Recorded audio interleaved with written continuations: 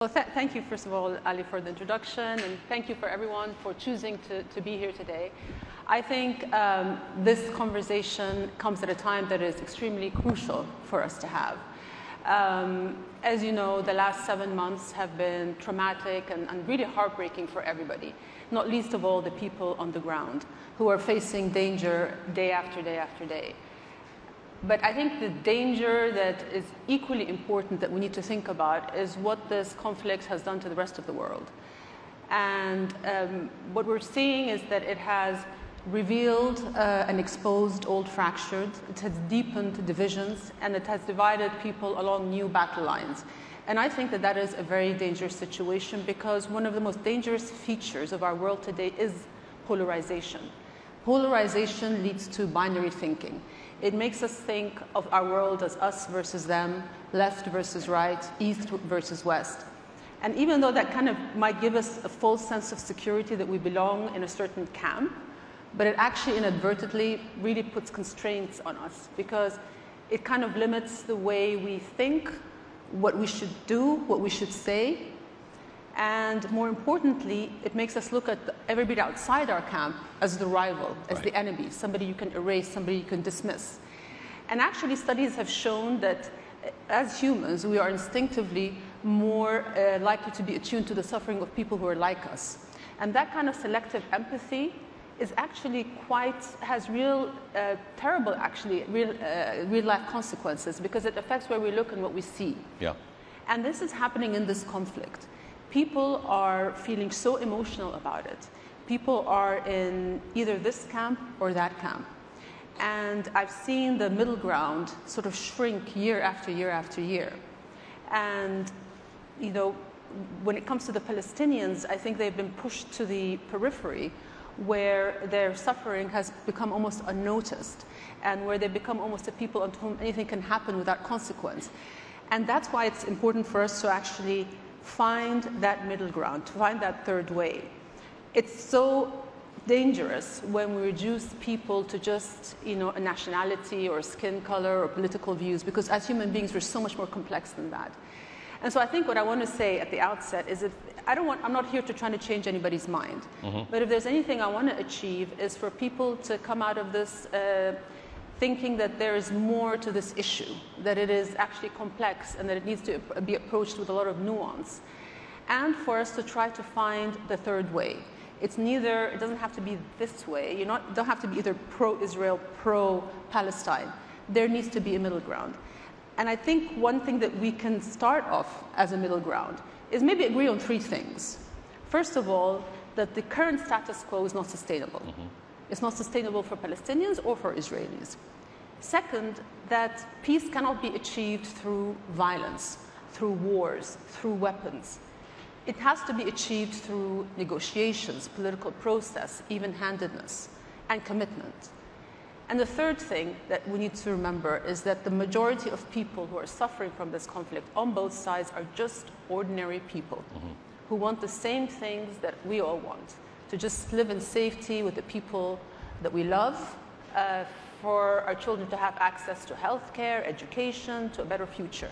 Jordan has had a peaceful relationship and a fairly functional relationship with Israel for some time. So to some degree, you've seen the model of how it can work. Given how extreme and how polarized we are now, is your sense of a future for an Israeli people and a Palestinian people that is safe and secure, are we farther away from it, or could it actually happen? Well, if you ask most people, they roll their eyes and they'll say, you know, the two-state solution is dead, that this conflict is intractable. And it is probably the most intractable conflict of our era, but it's not because we don't know what needs to be done, but because there's been a lack of seriousness and commitment and political will to get it done. And the approach hasn't been the most productive kind of approach. So for those people who say, you know, it can't be done, I'll say, well, again, point 1, the status quo is not sustainable. Right. So what is the alternative? Is the alternative an endless occupation? How will Israel continue to manage that? Will they continue just to use security measures? If that's the case, then anytime there's a peace in Israel, then that's just going to be the lull. It's going to be the calm before the storm until the next cycle of violence happens. Is it going to be a one-state solution? But then what does that look like? Does that become like an apartheid state? Is it that we're going to send, let them go to Jordan, let them go to Egypt? That is actually, Jordan has said before that we reject any attempts to transfer the population of Palestine and to drive them away from their homes or their land. And another wave of refugees will actually amount to another Nakba, which the Arab world does not want to see. And people need to understand when they say, why don't you take them, which is something that we hear quite often, they need to understand what they're asking for. The forcible transfer of an occupied population is a war crime. And we don't want to be participants in that. It is called ethnic cleansing. And Palestinians do not want to be part of Jordan or Jordan to be part of Palestine. So that option is not on the table. So is it endless occupation? What is it? The only way is for a two-state solution.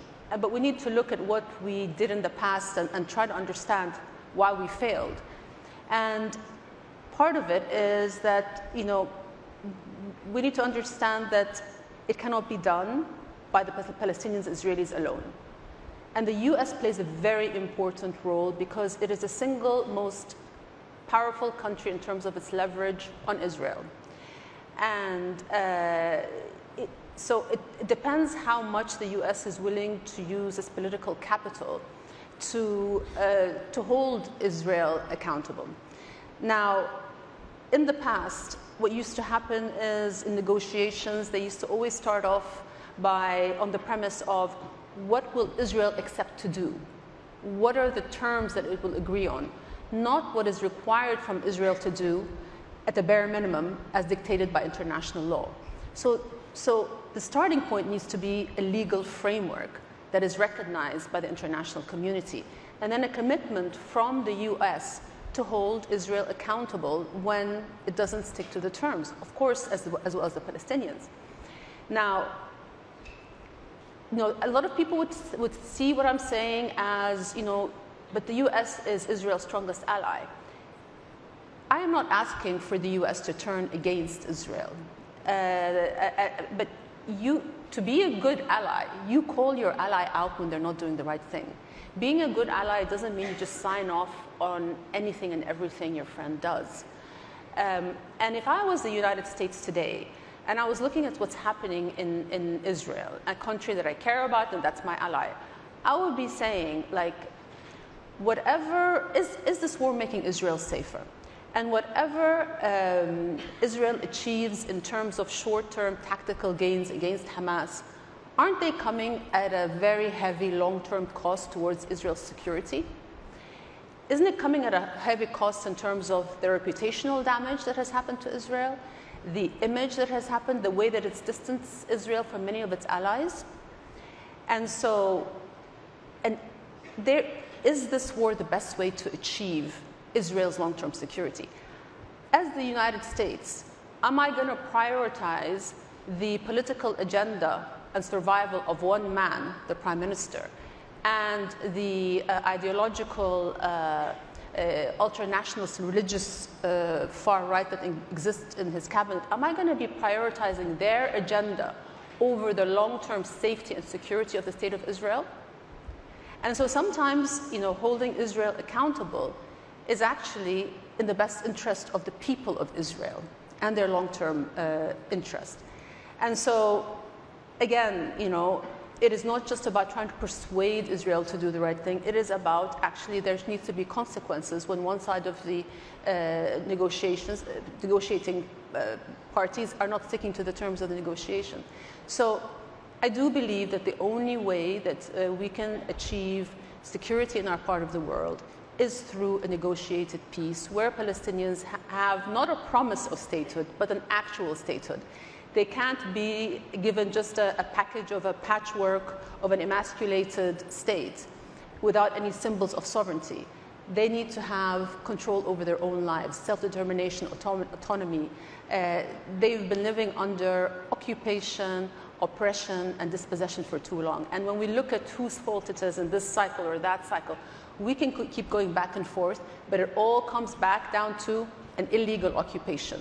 You want safety and security, we need to end the occupation, because you cannot have a safe and secure Israel while there is a grave injustice on their border. What do people, we have a very influential audience here. These are philanthropists, business leaders, and investors. If someone wants to make this, the outcome of this better, what can people do? Because we see this playing out on the international stage, and it makes people feel impotent. There are these prevailing narratives, which you have discussed with us. What should influential Americans do? I think it's to just not think of just the narratives. You know, I saw this video recently of Senator Mitt Romney asking the Secretary of State, Tony Blinken, about how did Israel get the PR wrong this time? And I was struck by the question, because I think the failure here is not about PR. It's not about how Israel is spinning the story. It's the problem with the story itself. The narrative cannot be so divorced from reality. You cannot continue to create a reality on the ground, but then sell a completely different narrative. It's killed more doctors in this war, more doctors, more aid workers, than journalists, than any other conflict. It's killed 14,500 kids. So that doesn't make sense. When you say Israel is the only democracy in the Middle East, well, how can a democracy be depriving an entire population of their human rights? You know, when you say IDF is the most moral army in the world, well, how is that true when veteran Israeli soldiers are saying that what we're doing is wrong, and when a lawyer from the army comes and says, you know, the behavior is crossing the criminal threshold? So what I'm trying to say is that it's not just about the narrative. It is about the reality itself. And as I said before, I don't care what we call it. You know, you want to call it genocide, you don't want to call it genocide. It's a lot of people dying, and the fact that we're debating whether it is, that's shocking in and of itself. You know, so I think what I want people to do is to not just think of a narrative, not just say, you know, this is the hero and this is the villain, to try to simplify it in that way. There's a lot more to it, and I think we all need to rally behind a third way that actually puts the people first, beyond the political agendas of leaders or zealots or extremists. So this is an interesting point, because we have pushed, hearts have hardened since October 7th. There's no question. So much. And you have often brought out, not in just this context, but in other contexts, that we are in a world that is polarized, and we are pushing people toward the extremes. We are pushing people who might be in that moderate middle, including in Israel and the occupied territory and Gaza. There are fewer people who believe in a two-state solution in your part of the world. You know, we still talk about it like it's a viable thing, that if the United States fully gets behind, it can happen. But we also have a narrative that people are either pro-Israeli or pro-Palestinian, which I was not certain needed to be the case. I think one can believe in the determination. I think people should put people first. You know, what we're demanding, what Palestinians want, is not sympathy or special treatment. They just want the impartial application of the law. You know, what people are asking is, you know, yes, there was outrage on October 7th, and that there should be, but why isn't there outrage about the number of people who are being killed now? You know, why is it okay for some people to have human rights where others are deprived of them? So, and this is something that's actually putting the U.S. in a tight spot, because there are some contradictions in the U.S. position. You have to give human life equal value, and you have to place equal condemnation on human rights violations. You cannot have credibility without moral consistency.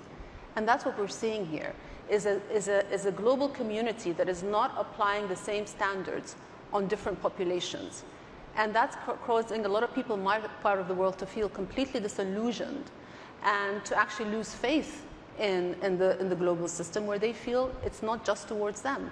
But those folks who mess this up are those who have been pushed to extremes, anti-Semites who will join pro-Palestinian rallies, who are not helping the argument, and in some of these counter protests, as you saw in this city, remarkable violence that doesn't help the dialogue on any front. We're going to have to get back to a point where you might empathize more with one side than the other, but you're going to have some empathy for everybody.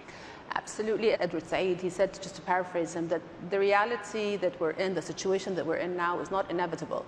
It is a result of choices, historic choices made by men and women. It is man-made, and it can be remade. And I think for us who feel that this is an impossible problem to solve, it is solvable.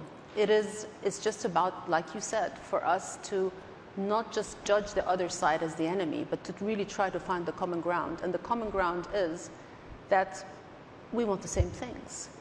And sometimes the things that we want are not the same things that our leaders want. And certainly in this situation, I think not that they see it this way right now, because obviously the population in Israel are afraid, they feel traumatized, and they've been taught by their leaders that Palestinians are not people like us. They are just security threats that we have to defend ourselves against. And that is not doing them justice, because ultimately, there's not going to be long-term security. Nothing can safeguard Israel and its long-term security as much as a peace can. And so there needs to be a re-education, a rehumanization between the two people. For the time being, I believe there can only be two states and two people living in separateness until they can start to heal the wounds and to try to build the trust that has been lost now as a result of years of suffering. And we have a responsibility to try to stand behind a vision that delivers the people there the security and the future they deserve.